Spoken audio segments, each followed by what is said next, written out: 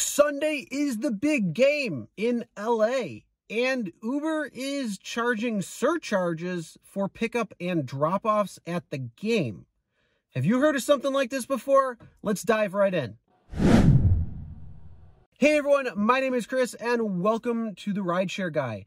And yes, Uber is claiming that they're going to be charging surcharges both Thursday, Friday, Saturday, and Sunday in LA around the vicinity of any of the Super Bowl events that are going on. And that includes SoFi Stadium and some of the things that they're doing throughout the week. So the question is, have you ever heard of surcharges being applied to the passengers just because of a pickup or a drop-off based on events? Because I haven't heard that yet. Now, being on the driver end, you'll actually see something like if you take a ride that originated from the pickup lot at the stadium or a stadium that might be near you, then you might get $20 extra for the ride, $50 extra for the ride, depending on what they're passing out for the promotion. I've never seen a surcharge on a rider end from a pickup or drop-off location where it might originate besides the airport. The airport is its own little beast, but this is designed for events. So have you seen something like this? Something like Coachella or another large event like a football game where there's 70,000 people coming?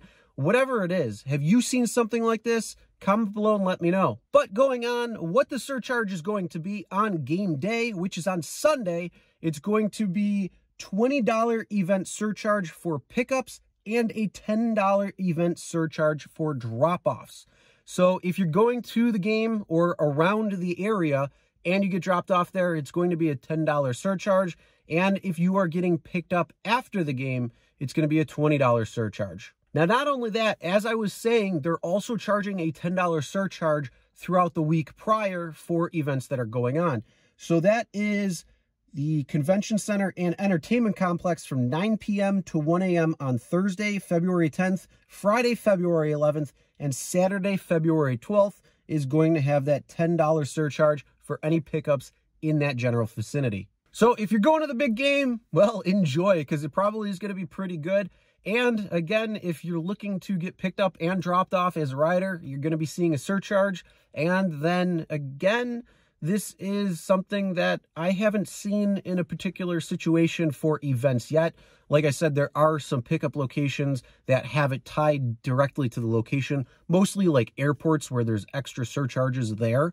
And have you seen something like this? Please comment, let us know. Let us know what the event was, what the surcharge was, the time, any information that you can give. Please let us know, because like I said, we haven't seen something like this when it came to an event surcharge based on a particular situation like a Super Bowl event or other large event that is happening.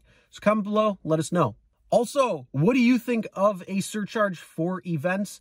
And do you think that the driver is going to get 100% of that surcharge or a percentage? What do you think that percentage is going to be? And what are your thoughts on the surcharge overall? Comment below, let us know.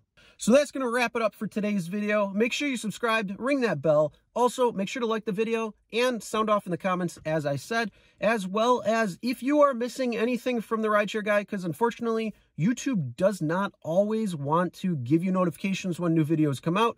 Make sure you're following us and subscribe to our email newsletter where you're going to get all the information from the RideShare Guy.